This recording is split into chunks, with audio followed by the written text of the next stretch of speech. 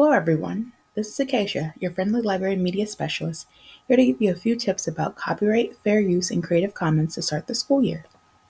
Copyrighted materials are those things that creators receive payment for when you use them. For example, images, music, and book downloads. Fair use is how we can use some of those copyrighted materials without paying. When you utilize copyrighted materials such as sports images, logos, and brands for instructional purposes, you're able to do so without paying. Simply add these to your Brightspace classroom, where only your students or users you grant permissions to can access the materials. You can also use these in your presentations. Just remember to cite the sources from where you received them. Still a little confused about fair use? That's okay. I have embedded an infographic that gives you more details. When in presentation mode, if you click on the image, you'll be able to see it a little bit more zoomed in. Creative Commons is a nonprofit organization where creators can get free licenses for their work.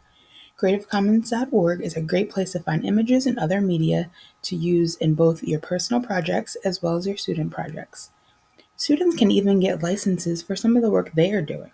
Think about those awesome art projects they create in Digital Palette. They can get a license for that work, such as a share alike, and see how their creation is transformed by others. Now, I know that many of you utilize Google Images instead to find images for instruction, and that's okay. If you do a Google image search, then you're going to click on the Tools icon, and then there is a drop down for usage rights. Click on those Creative Commons licenses images, and you will get images that have those Creative Commons licenses. This is just another alternative if you don't like to go directly to the website or you forget to do so. So, some tips when planning. The biggest one is remember to cite those sources.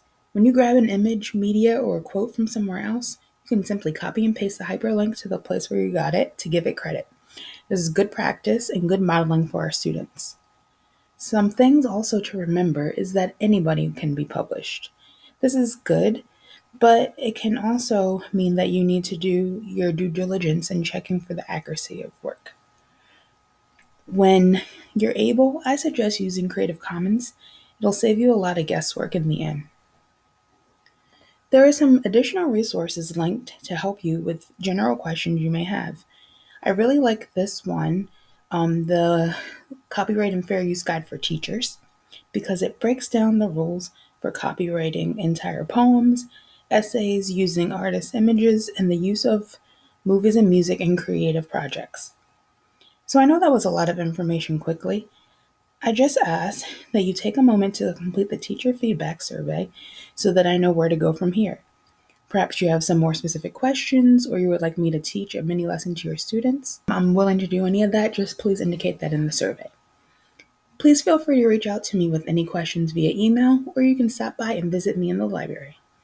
Have a wonderful start to the school year.